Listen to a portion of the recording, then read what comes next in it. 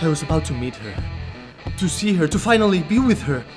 The woman I had idolized all my life. Miss Robbins! OMG, I couldn't believe it. She was there walking towards me, breathing, talking.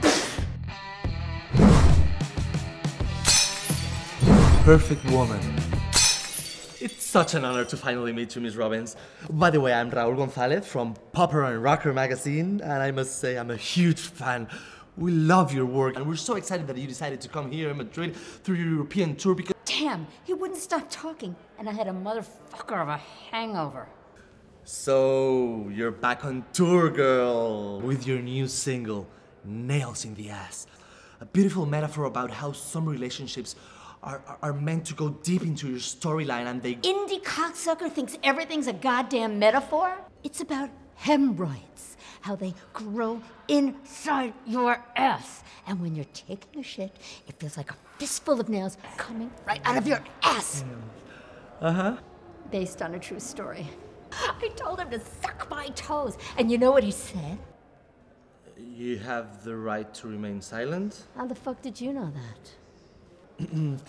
Well, getting back to the tour and tonight's concert, can you tell me what the set list is gonna look like? Are you gonna play your greatest hits? Meet me in East LA. He's gone and I don't give a crap. Please say Broken Mirrors, please.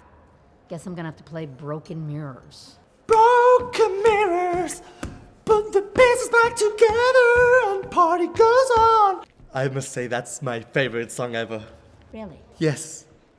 I hate that fucking song. I wrote it on the worst day of my life. I had 5 grams of cocaine lined up perfectly on a mirror, but I was so fucked up that day, I fell over, hit my head on the mirror. It shattered all over the floor. That didn't stop me. I got down on my hands and knees and snorted it all up. And you know what happened? Internal bleeding, some really serious shit. Check this out, man. Look. It wasn't a metaphor about life and feelings and... So why now? Why now what? Why coming back now? Does an artist need a reason to make art? Well, not really, but some people say that reason might be money. What?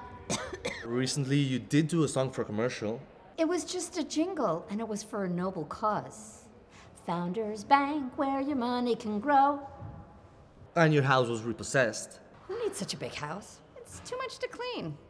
And you were caught stealing a bottle of whiskey at the Daily. I've never paid for my drinks, and as a star, I never will. I'm Rocky Robbins, and I don't need this shit. I'm out of here. Oh, I'm so sorry, Miss Robbins.